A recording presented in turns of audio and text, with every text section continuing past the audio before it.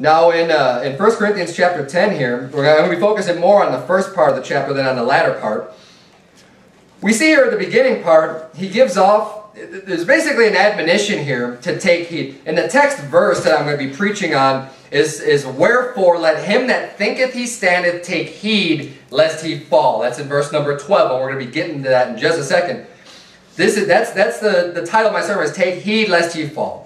And this is something that I don't care how long you've been saved for. This applies to everybody. This is a truth. Maybe you've heard this before. It's not uncommon. This is not an uncommon sermon here to preach, but it's something that we need to be reminded of over and over again, especially in the last times, and we're going to get into that.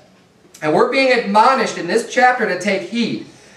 Verse number 6 tells us, now what he does is he's going on this list. He's going to give us all these sins of the things that the children of Israel did after they were led free from the bondage of Egypt. Right? This goes back and talks about the children of Israel and what they did when Moses had them in the wilderness.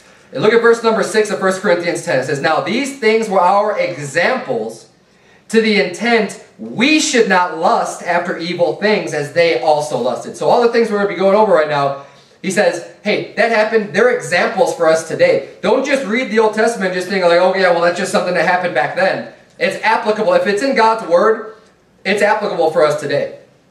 Even the law, even the things that we don't practice today, they're all, God's Word is given by inspiration of God, and all of it is profitable for doctrine, for instruction, and it's profitable for us today, even if we don't follow it, if we don't necessarily adhere to some of the Old Testament commands. It's all profitable for us. And what he's saying here is we need to learn from the mistakes that the children of Israel made back in that time. And let's look at some of the things he did. Verse number 7, I'm not going to read the entire verse, we just read this chapter.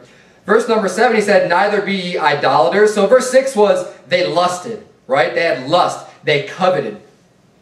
Verse number 7, they were idolaters. Verse number 8, neither let us commit fornication.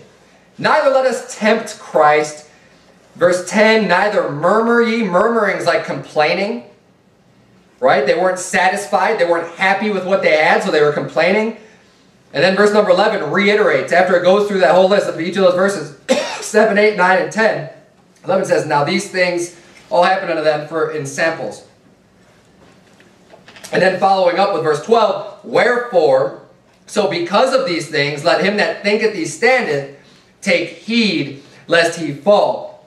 These are all common things that a Christian, that a person can fall into when they think that they're standing, when they think that they're doing just fine. Idolatry, lust, fornication, tempting Christ, complaining, murmuring against God. All of these things, we need to take heed. We need to take heed because, just because you're saved and you're free from the eternal punishment of your sin, it doesn't mean that you can't stumble and fall. And that's exactly what happened. I mean, the children of Israel, this was God's chosen people, right? God did a huge miracle. I mean, the events that happened in Egypt with Moses and all the miracles and the plagues on Egypt and everything, that's referred to throughout the entire Bible. This is a major event in history, and that takes up a significant portion of Scripture, is that event taking place in Exodus and all the reference going back to that. When God, with a mighty hand and a stretched out arm, brought his people out of Egypt. I mean, the things that happen in that book, they don't happen every day.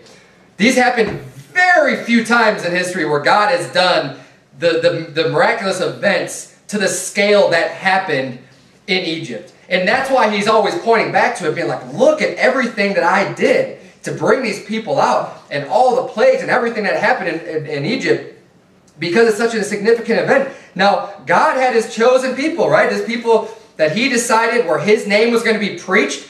They were in bondage in Egypt. They were under servitude. They were in slavery. They had to do all this hard work. They weren't getting paid, and they kept getting oppressed more and more and more, to the point to where they were telling them they had to kill their children if a male son was born, because they didn't like the fact that they were growing and multiplying and they were outnumbering the Egyptians. The Egyptians said, no, you have to kill your children. This is the level of slavery. This is the level of oppression that they were under. I mean, being forced to kill your own child, to send them down the stream, is what happened with Moses. They hit him because his parents were righteous. They didn't want to kill him. And, they sent his sister to go follow and make sure that he was going to be all right. But that's the tyranny that they were living under at that time.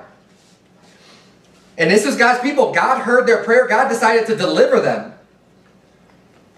All the great miracles, and every single time I preach this, every single time I read this, it blows me away that those people saw the power of God. Those people walked across the Red Sea as if on dry ground, with the water as a wall on either side of them. No doubt that God's hand was in that, and God was leading them and protecting them. No doubt. But then, after a very short period of time, God had destroyed their enemies. He leads them out miraculously. There's no question, no doubt about it, no other explanation besides God protecting them and doing those things for them.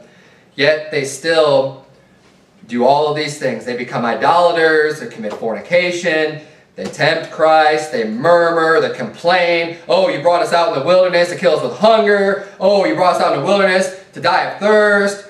And, Moses is gone in the mountain for 40 days, and they're just like, oh, well, we don't know what happened to Moses. Make us a god. They have Aaron create an idol for them. All of these things they do.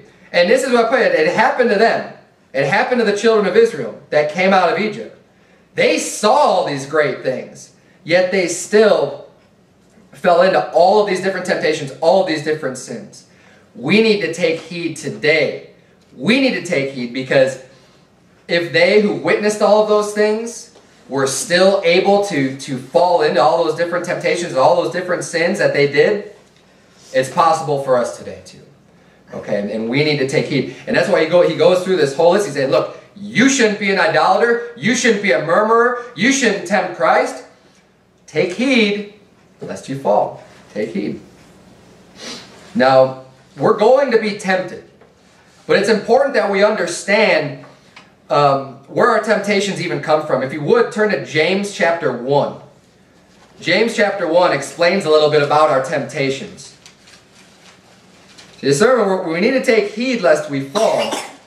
And why we need to take heed is because we're going to be tempted. Okay, there's going to be temptations coming our way. And temptations, another word for temptation is just a testing. That's all it is, a temptation. It's a testing, it's a trial. And you'll see in James chapter 1, look at verse number 12 of James chapter 1. It says, blessed is the man that endureth temptation. For when he is tried, see, notice that a man that endureth temptation, for when he is tried. A temptation is a trial, something that's trying you. He shall receive the crown of life, which the Lord hath promised to them that love him. Verse number 13. Let no man say when he is tempted, I am tempted of God. For God cannot be tempted with evil, neither tempteth he any man. So, first of all, understand that when you're tempted, when you're tried like that, it's not coming from God. God is not the one who's putting you, who's putting this sinful desire or the opportunity to sin in front of your face. You're not tempted of God. God doesn't tempt any man, it says right here, with evil. But look at verse 14. It says, but every man is tempted when he is drawn away of his own lust and enticed. It's your own heart that's tempting you. It's your own heart of why you even have this struggle with sin. It's not coming from God. The temptation isn't coming from God, where God's gonna put a scantily clad woman in front of your face to see if you're going to lust after her. God's not doing that. It's your own lust, it's your own heart that's drawing you away, that is tempting you. It says in verse 15, it says, then when lust hath conceived, it bringeth forth sin, and sin, when it is finished, bringeth forth death. The tempting comes from your own heart, and that's where the sin comes from. That's where the lust comes from. However, we could have, flip back if you would to 1 Corinthians chapter 10, back where we were. I should have told you to keep a finger there. Even though we're going to be tempted, even though we're going to go through this stuff, and we have a sinful heart, it's important to understand that God's not going to allow us to go through too much temptation. See, it's also important to note here too that there's temptation. Another name for the devil is the tempter. Satan is referred to as the tempter twice in the Bible, and He's going to be tempting you. He's going to be pulling on the strings of your heart, of the sin strings of your heart. He's going to be the one that's going to try to get you to stumble and to fall into sin. It's not God. God's not the one. God doesn't want you to get into sin. God doesn't want you to screw up and backslide and get into these things. But the devil does. The devil's trying to keep you away from God. But here's the thing, is that God won't allow him to do too much to where you won't be able to bear it. See, God only allows the temptations to happen to where you're still capable of overcoming that. If we're in 1 Corinthians chapter 10, look at verse number 13. 1 Corinthians 10:13 says, "There hath no temptation taken you, but such as is common to man. But God is faithful, who will not suffer you to be tempted above that ye are able, but will with the temptation also make a way to escape, that ye may be able to bear it." Now, he's saying, first of all, no temptation is taken you, but such as is common to man. We all go through these same trials. Everybody has these temptations. It's common. Okay, we have a sinful nature. It's common. There's certain things, especially like the sins he listed. Fornication, that's a common temptation. Idolatry, that's a common temptation. Murmuring, complaining against God, that's a common temptation. These are common to man. But God is faithful. He says he will not suffer you, which means allow you to. He's not going to suffer you to be tempted above that ye are able. We all have a breaking point. God knows that we're human and that we can only bear or take so much weight and so much burden. And he's saying that with the temptation, whatever temptations that we need to go to, that we're going to go through, the temptations that are common to man, he says he's also going to make a way to escape, that ye may be able to bear it. Now, not everybody does escape, not everyone chooses to, but he's going to give you that out. He's going to make a way so that it's not too much for you to handle. Now, that doesn't mean you're never going to be tempted. But what he's doing here, especially what he's doing, is saying that, look, the responsibility is still on you to choose to do what's right. Any temptation that you're going through, just remember this, anything that you're going through, any struggle, any temptation you're going through, it's not too much. You might think in your mind that it's too much. You might get to the point where you think, I can't take this anymore, I can't handle this. God will not allow you to go through too much. He might bring you right up to that point. He might let you get right to that point, but you're not going to go over that. Anything you're going through, and we can take comfort in that. Anything that you're going through, any temptation you have, it's never going to be too much. There is a way to escape from that. Now, you have to have your eyes open to it. Your heart ought to be in a place to where you want to escape from the sin. Don't let your heart get to the point where you want to get into that sin and fall into that temptation and just embrace it and engulf it. God will have that way for you to escape, but the choice is going to be yours. The choice is up to you on what you're going to do and how you're going to handle that temptation. Will you stay true to God? Will you, just keep His word in your heart and in your mind and avoid it and resist it? Resist the devil and he shall flee from you, the Bible says. But you have to resist him. That's a good comfort we could take, just knowing that whatever we go through, it's not good. God will make sure that it's not too much for you. It might be a lot, but it's not going to be too much. The devil is going to be tempting you, especially, here's the thing, the more you live a righteous and godly life, the more you decide to do what's right, and you get in your heart, you know what, I really want to get on fire for God, I want to win souls to Christ, I want to do what's right, I want to clean up my life, the devil's going to come after you, and he's going to tempt you. And he's going to try to get you to stumble and fall. Because when you're living in sin, and when you're just doing whatever, God's not going to use you. God's not going to use you to do great things for Him because your heart's not right with Him. You're living in sin. He's going to want to use you to do great things for Him, for the people who want to do what's right, the people who are trying to go in that direction and trying to serve Him and cleaning up their life. See, here's the thing. None of us are ever going to be perfect. And God knows this. But there's a difference between the direction that you're headed. Right? So God will use a person who has cleaned up their life a lot and they're doing great things. They've gotten rid of all these different sins in their life and they're living a pretty righteous life. Well, you know who else God's going to use? He's also going to use a person who just got saved, yesterday, but their heart is right, and they're on their journey of moving along. See, the Christian life is just like a human physical life. You start off as a baby when you get saved. That's why the Bible talks about babes in Christ. People who desire the sincere milk of the word. They're not able to handle meat yet. Just like my daughter Sarah can't eat anything. She doesn't have any teeth yet. She's just a young child. When you first get saved, you're a young child. But here's the thing. If you're headed the right way, spiritually now, talking about the Christian life, God's going to see that. He's going to recognize that. And He's going to look at your heart and say, okay, they might have a lot of sin in their life. Especially if you just got saved yesterday. You can have a lot of sin in your life. But God's not going to say, well, I'm not going to use that person. If your heart's right, if you say, you know what, my goal is to be like Christ. Let's just say Christ is on this side of the room, and living like hell, and the devil's on this side of the room. If you're headed, whether you're over here, or over here, or over here, if you're facing this way and you're headed this way, God's going to want to use you. And He'll help you to purge out the sin out of your life. He'll help you to get things on track. But here's the thing. If you're all the way over here, and you're headed this way, God's not going to want to use you. If you're embracing sin, if you're just deciding, you know what, I want to go this direction, even though you might have a lot less sins at this point than someone who's way over there, God's not going to want to use you. And there's going to be, your life's going to be a lot different. See, God will bless the person that's way over here, but they're moving in the right direction. They're trying to go that way. And that's the way that we need to make sure that we're headed. Make sure our hearts are humble. And we need to take heed. Even though you're over here, here's the thing. The person over here needs to take heed lest they fall. And make sure that you're still going the right direction.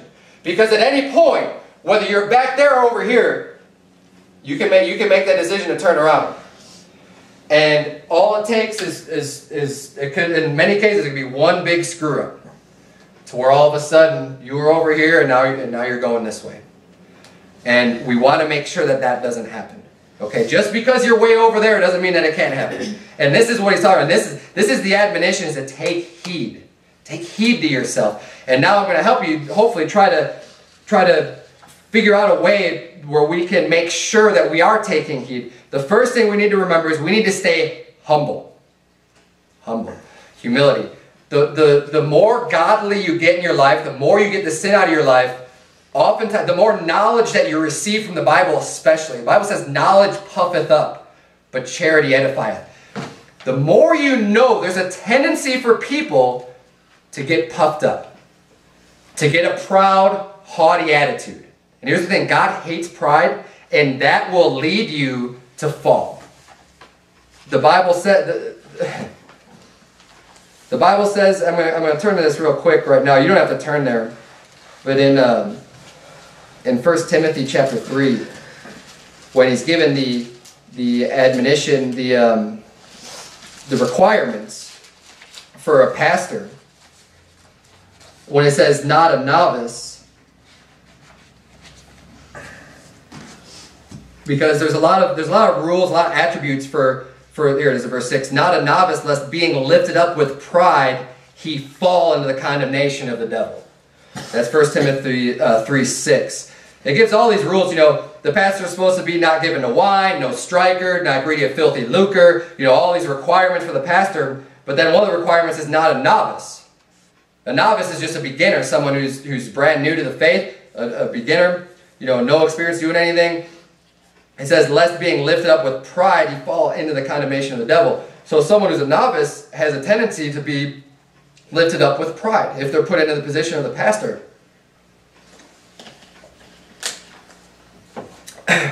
But what's going to happen is he's saying, lest they fall. So the person who's lifted up with pride is going to be one that's going to be very likely then to fall. And here's the thing, God, if they're not going to fall on their own, God will bring you down. God will abase those that are lifted up. God will bring you down. So we need to make sure that we stay humble. See, God wants us to rely on Him for everything. Not just for salvation. Of course, for salvation, we need to completely, that's the first step, is just completely trusting on God to save you. You're not trusting in yourself. You're not trusting in your works. You're not trusting how good you are. You're just completely relying on God. Hey, there's nothing I can do to get myself saved. I'm just going to rely on God to save me. He already did all the work. I'm relying on Him. Well, God wants us to rely on Him for everything.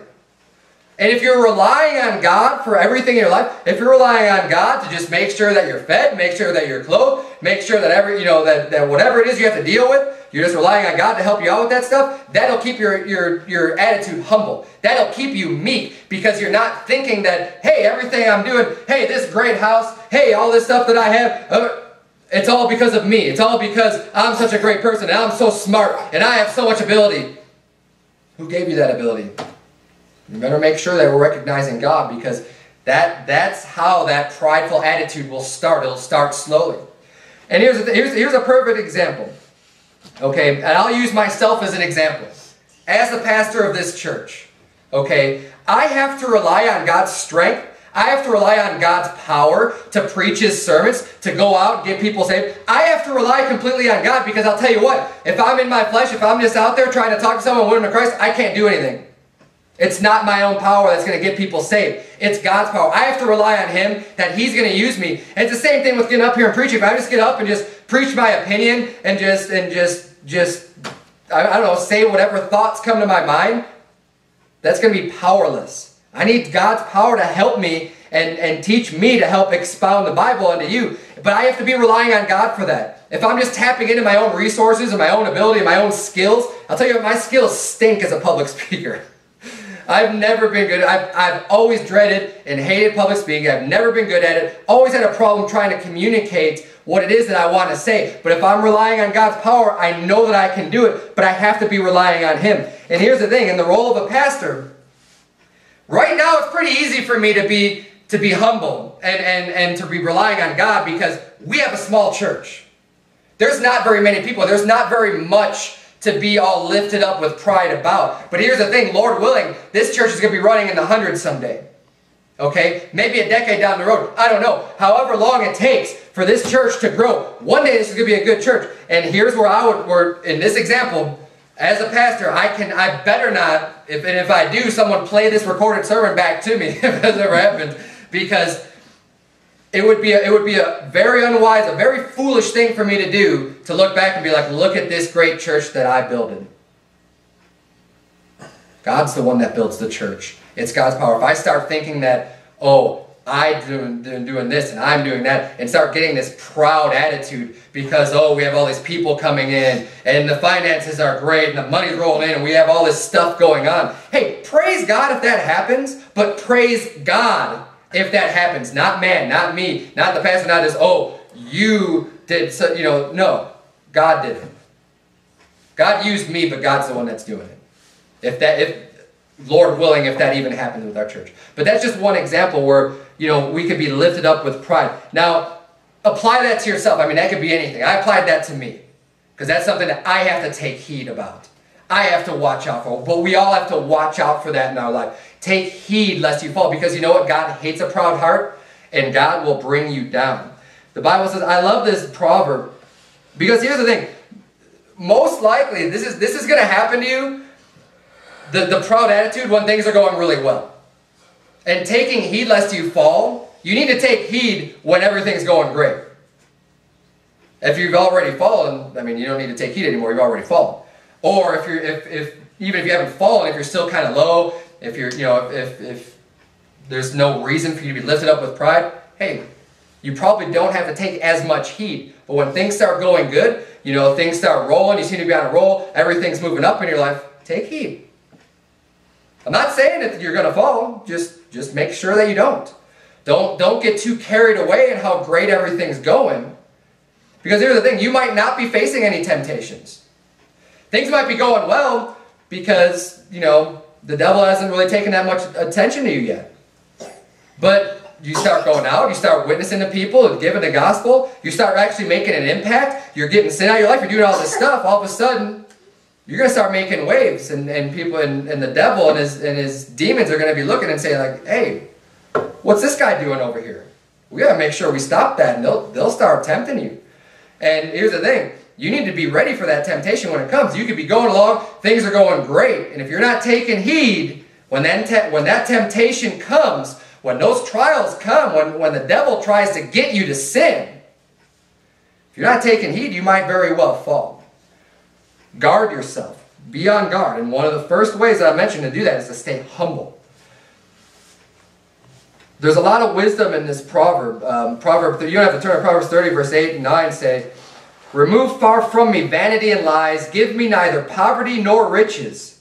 Feed me with food convenient for me, lest I be full and deny thee and say, who is the Lord? Or lest I be poor and steal and take the name of my God in vain. So he's saying here, basically, God, just give me just enough food so I can be satisfied. I don't want too much. I don't want to be so full that I would get prideful and just say, well, who is God? But he's also saying, well, but I don't want to be kept so meager where I'm going to be tempted to steal and take the name of my God in vain. Right? He's saying I don't want to become a thief. Right? I don't want to have to try to satisfy my hunger to the point to where I'm going to steal for it. But just keep me just at that level where I don't have too much, I don't have too little, and there's some wisdom in that. Now, taking heed lest you fall. Think about, there's a lot of people in the Bible that we have as examples that we can use. I'm going to focus on one of them. But there's a lot of people that made some pretty big mistakes in their life. We think about Moses. Okay? Moses killed a man with his bare hands when he wanted to show that he was there to deliver the people from the Egyptians, but he started off doing it the wrong way. He ended up murdering a man. He ended up killing a man that was Egyptian. That was, I mean, he was doing wrong. He was whipping or beating up one of the children of Israel, but it wasn't his job to go out and kill that guy. That wasn't what God called him to do. So he did it the wrong way, and that caused him then to flee and to not be able to take over that role for like 40 years. He had to come back, and then he was able to lead the children of Israel out. Peter is another example. I mean, Peter was one of the top disciples of Jesus Christ. All kinds of amazing miracles that we did. I preached a sermon on the Apostle Peter, but he did all those great things. But remember, he denied Jesus Christ 3 times. As Jesus prophesied, he denied him. That was a very low point in his life. Peter fell. He didn't take heed. And Jesus even tried to admonish Peter. Jesus told him, he said, hey, before this night, before the cock crow, thou shalt deny me thrice. He's warning him. He said, look, don't deny me.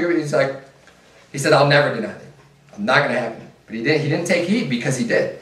Obviously, I mean, if he would have taken heed, then maybe that wouldn't have happened. But he didn't take heed, so he fell.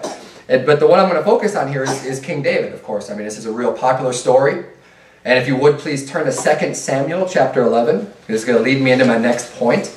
2 Samuel chapter 11, we're going to see what King David did. Now, King David, great man of God. The Bible calls David a man after God's own heart. He was responsible for penning down the book of the Psalms. He was a righteous king. He's always referred back to in the Kings as, when kings did right, you read through the book of 1st, 2nd Samuel, 1st, 2nd Kings. It'll talk about the kings. It'll say, King Josiah, he did that which was right in the Lord. Or some other king, he did that which was evil in the sight of the Lord. But then a lot of times you'll see him referred back to, he did that was right in the Lord, but not as his father David had done. And David is like used as kind of like a standard or like a bar of how righteous he was. And when people are referred back, they're often compared to David, like, well, he was good, but not quite as good as David. His heart wasn't quite as right as David's was. But we're going to see, I'm saying that because look, Moses, Peter, and David are all, greater men of God than probably any of us has ever known. Okay? Excellent, great men of God. They are going down in history. They're written, very significant portions of the Bible are dedicated, not dedicated to them, but they exist in these portions of Scripture. And God gives them a lot of credit. And they are great men of God. Which is all the more reason for us to remember that we need to take heed, because all 3 of these men at one point in their life fell, and at a point when they were doing great things already, and they were already doing good things for God. 2 Samuel, there in chapter 11, look at verse number 1. We're going to see what happened with King David here. And it came to pass after the year was expired, at the time when kings go forth to battle, that David sent Joab and his servants with him and all Israel, and they destroyed the children of Ammon and besieged Rabbah. But David tarried still at Jerusalem. And it came to pass in an evening tide that David arose from off his bed and walked upon the roof of the king's house. And from the roof he saw a woman washing herself, and the woman was very beautiful to look upon. And David sent and inquired after the woman. And one said, Is not this Bathsheba, the daughter of Eliam, the wife of Uriah the Hittite?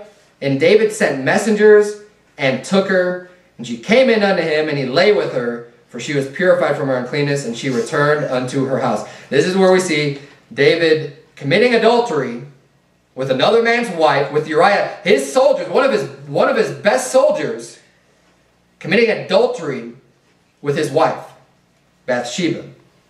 Why? Why did this happen? Well, the second point I want to make to help us to take heed lest we fall, we need to stay busy. Don't let yourself get idle. Look at verse number 1. We'll see the context of what's happening here. It says, And it came to pass after the year was expired, at the time when kings go forth to battle. So this is the time, the Bible says, when kings go forth to battle. It says that David sent Joab. Now, was Joab a king? No. David was the king. When kings go forth to battle, David sent Joab to do the work. Joab was the captain of the host. But I'll tell you what, in those days, it's very different than it is these days, by the way. In those days, the kings led the people into battle. The kings actually were warriors, and they fought in the battles. They actually they were hands-on. And you know what? If we did that today, this is totally not have anything to do with the sermon.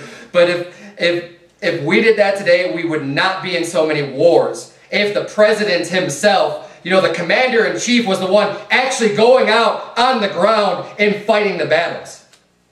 But what they do, them and Congress, they sit back at home and they'll pass these laws for you to send your kids off to that war and to go off and die. And they're going to sit, they're going to dodge the draft, they're going to do whatever it takes for them not to get their hands dirty, not to put themselves in danger, not to put themselves at risk. And when this country was formed, it was formed with people who were generals, who were commanders like George Washington. Hey, they got involved in the fight. If there was going to be a war, they were going to be the ones leading the people. It's totally not like that today.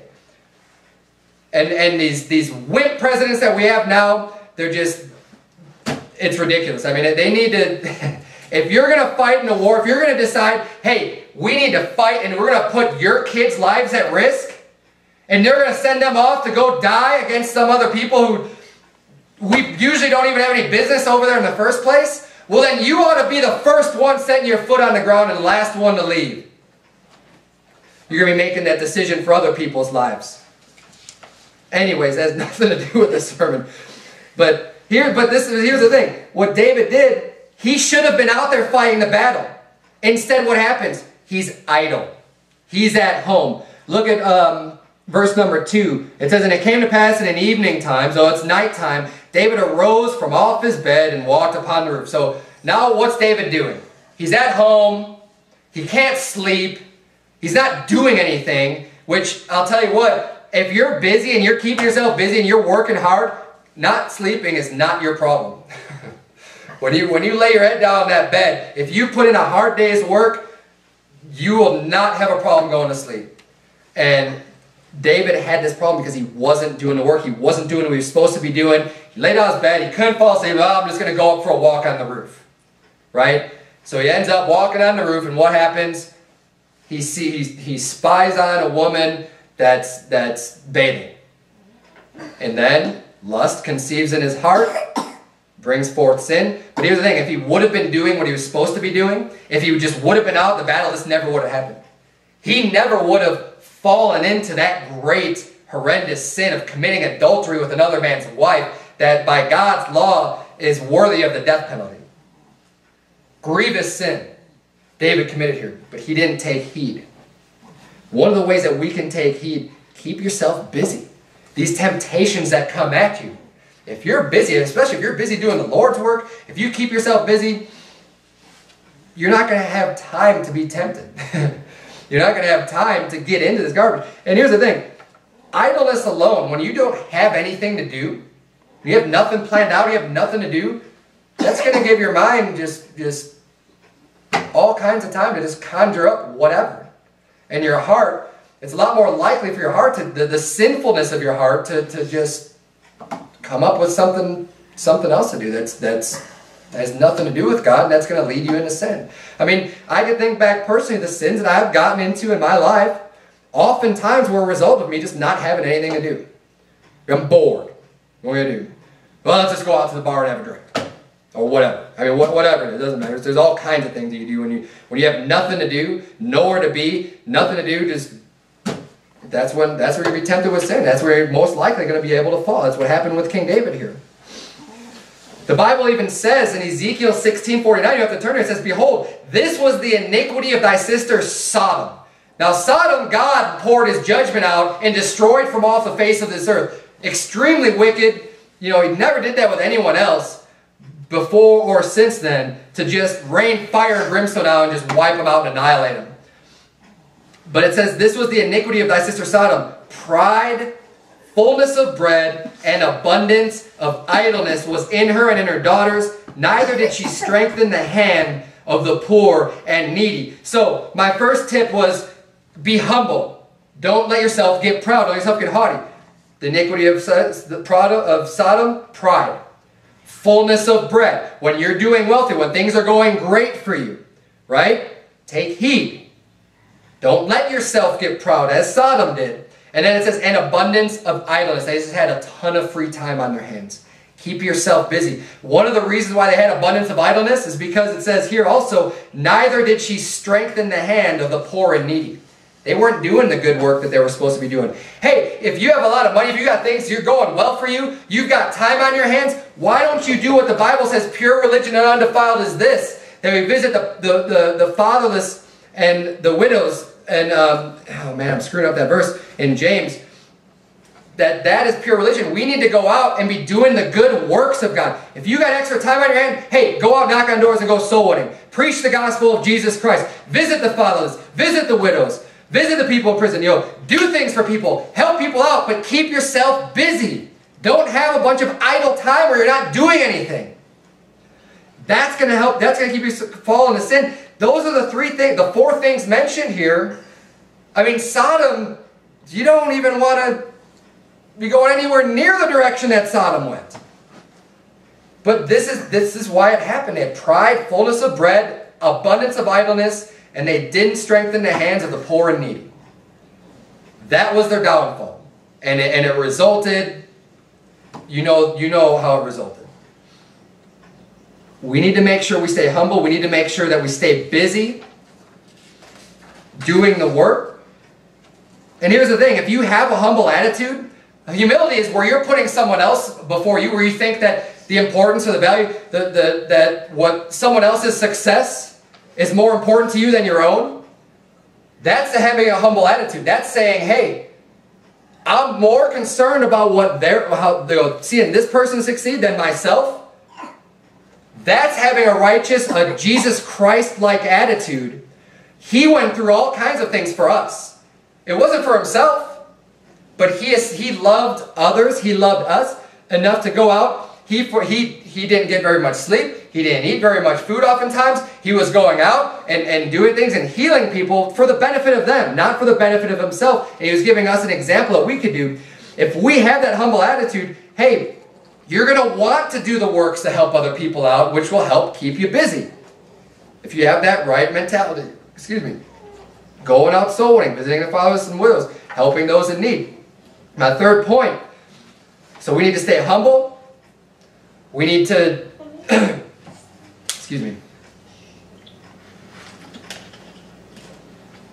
we need to stay humble. We need to stay busy. We need to stay in church. Turn, if you would, to Hebrews chapter 10. I'm almost done. I'm going to be finishing up here. Hebrews chapter 10.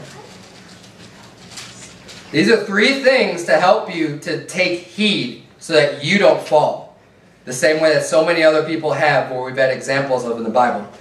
Hebrews chapter number 10, look at verse number 22. It says, let us draw near with a true heart, in full assurance of faith, having our hearts sprinkled from an evil conscience, and our bodies washed with pure water. Let us hold fast the profession of our faith without wavering, for he is faithful that promised. And let us consider one another to provoke unto love and to good works, not forsaking the assembling of ourselves together, as the manner of some is, but exhorting one another, and so much the more as you see the day approaching. For if we sin willfully after that we have received the knowledge of the truth, there remaineth no more sacrifice for sins, but a certain fearful looking for of judgment and fiery indignation, which shall devour the adversaries. Now in this passage, notice it says in verse 25, not forsaking the assembling of ourselves together. The assembling of ourselves together, that's church. The word church means congregation. It's the assembly. It's the assembling of ourselves together. The assembling of like-minded believers together. Don't forsake that. Don't forsake the assembling of ourselves together. And look at what it says. This phrase is not added in there for no reason at all. It has a lot of meaning. It says, and so much the more as you see the day approaching. What day is that? That's talking about the day of the Lord. It's talking about the day of Christ. That's talking about the day, that before that we're going to be going through a lot of hard times. There's going to be great tribulation coming on this world. And you need to be in church. And don't forsake the assembling yourself. So much the more as that day approaches. You need to be strengthened. You need to be edified. That's why it says in verse 24, it says, and let us consider one another. Consider, think about other people. Consider one another to provoke unto love and to good works. Hey, when you come to church, it's not just to hear the preaching. There's other people in this church. A church is a congregation. It's a whole group of people. It's not just a pastor. It's everybody here. And we ought to be provoking one another to love and to good works. We're here to look out for each other. We're here to help each other out. We know that when tribulation is going to be coming, there's going to be hard times coming. Hey, we're going to look out for each other. Because the tribulation is going to be coming against the Bible-believing Christians.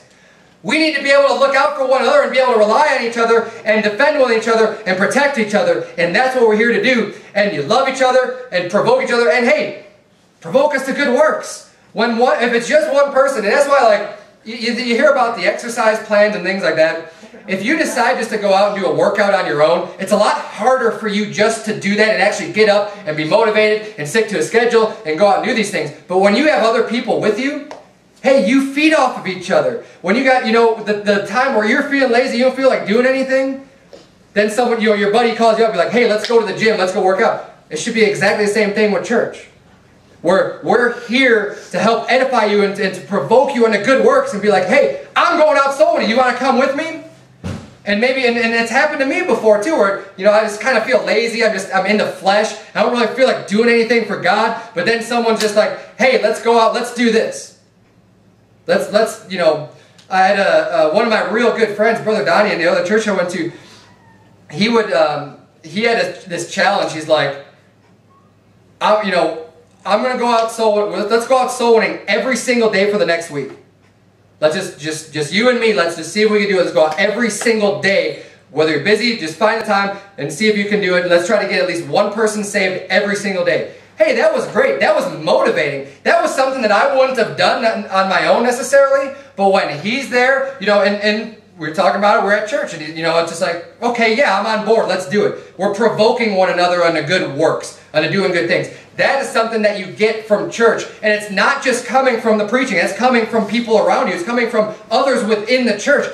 That's one of the reasons why church is so important. See, when you surround yourselves and become friends with and know the people in the church, it's an entire culture. We should not be, with other people who do not want to be brought into sin, or other people we're not going the way of the world, so to speak, right? We're a peculiar people. We could provoke one another, and you could rub off on each other. The Bible says iron sharpeneth iron. We need to help others within the church. And we come here to get to know other people within the church and just help each other grow. Grow in Christ and grow in the Lord and provoke unto good works. Church is extremely important. We can be strengthened here, build friendships, have people look out for each other. And don't just view church as something that's a chore. Like, oh, I gotta go to church. God says I need to go to church. I'm not supposed to say this, and just like check it off the list. Okay, I went to church for the week. I'm done. I really hope that, and I don't think it is, but I really hope that that's not the mentality that anyone has here, because that would be a really poor attitude to have. I love the attitude that David had. He said, I was glad when they said unto me, let us go into the house of the Lord. We ought to look forward to coming to church. to hearing the word preached, to just visiting with other people, with other like-minded believers within the church. Get excited about it. Get excited about coming here. Get excited about doing the work for God. Because this is the people where you have people that honestly and truly love you and care about you. It's not just lip service here. And it's for everybody that I know that come here, I know it's not just lip service. Okay, one day maybe there'll be people that come in that are fake or pretentious or whatever. You know, they'll probably end up leaving anyways, because this church is going to be filled with people who honestly love you.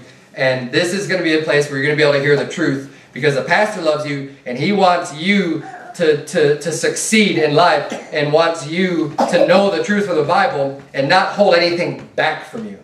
I'm not going to hold back what the Bible says just because it may be negative. You might not like it. Now I'm going to close with the parable of the sower. Very, very familiar passage in Mark 4. If you want to follow along, you turn to Mark chapter 4. The parable of the sower. And I'm just going to go over the portion where Jesus is explaining the parable. Jesus gives his explanation of the parable of the sower. Mark 4, look at verse number 14. Mark 4:14. Jesus explains the parable. He says, "The sower soweth the word, and these are they by the wayside, where the word is sown. But when they have heard, Satan cometh immediately, and taketh away the word that was sown in their hearts. And these are they likewise which are sown on stony ground, who when they have heard the word, immediately receive it with gladness, and have no root in themselves, and so endure but for a time. Afterward, when affliction or persecution ariseth for the word's sake, immediately they are offended. And these are they which are sown among thorns, such as hear the word, and the cares of this world, and the deceitfulness of riches, and the lusts of other things, entering in, choke the word, and it becometh unfruitful. And these are they which are sown on good ground, such as hear the word and receive it, and bring forth fruit, some 30-fold, some 60, and some 100. Now this parable is talking about a person who's sowing the word, is preaching the gospel of Christ. The first person doesn't get saved. He hears it, but he doesn't believe it, he doesn't receive it. The devil comes away and takes the word out of his heart. So he just forgets about it.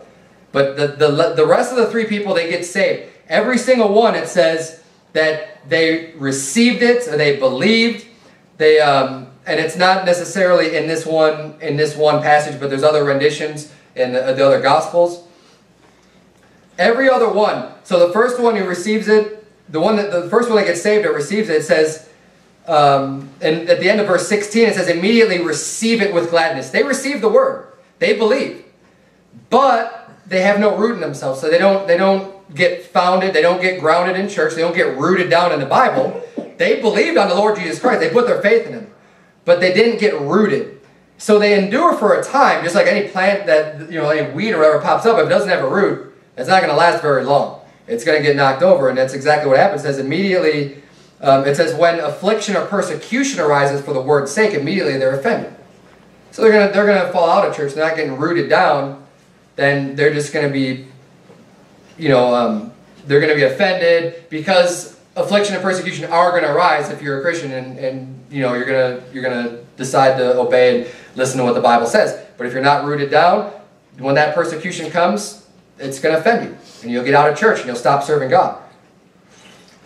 And then he goes on to the next one where that person gets out right away. It's just like boom, like they just get offended and they're gone. But look at verse 19 or verse 18. And these are they which are sown among the thorns, such as hear the word, and the cares of this world, and the deceitfulness of riches, and the lusts of other things entering in, choke the word, and becometh unfruitful. So here's someone who is probably even fruitful, because it says it becometh unfruitful. So becoming unfruitful means they were fruitful.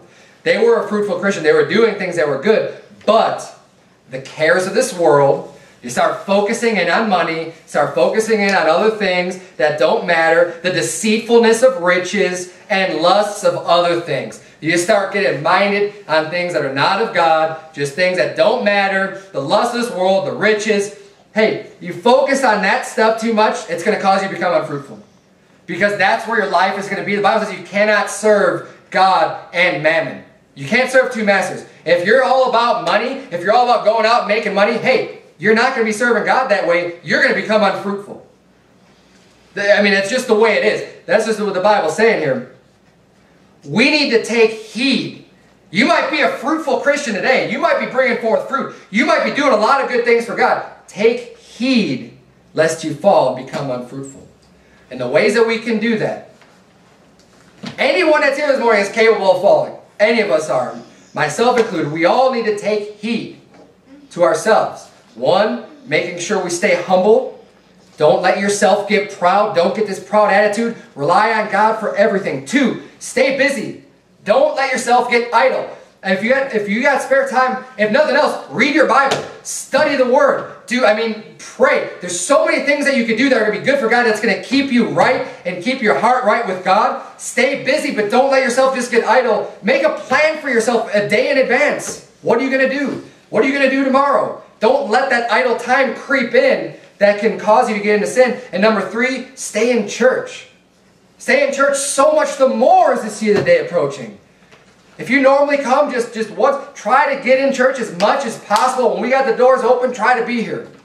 That's the attitude we need to have with church, because church is going to strengthen you. You're going to meet more people. You're going to get people that are going to edify you, and that you'll be able to help out, and they'll be able to help you.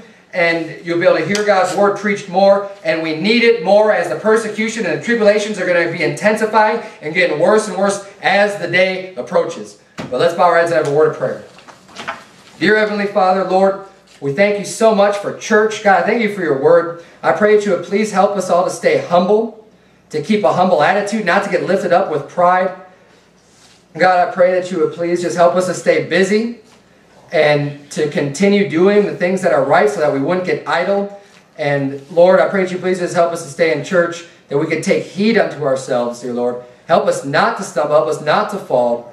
Help us to be able to keep these truths in our heart and to be mindful of them even after we leave today, dear God. Help us not to be forgetful hearers, but doers of the work. Lord, I pray that you please just keep us here today and help us to be changed as we leave today and that we wouldn't stumble and fall. And it's in Jesus' name we pray. Amen.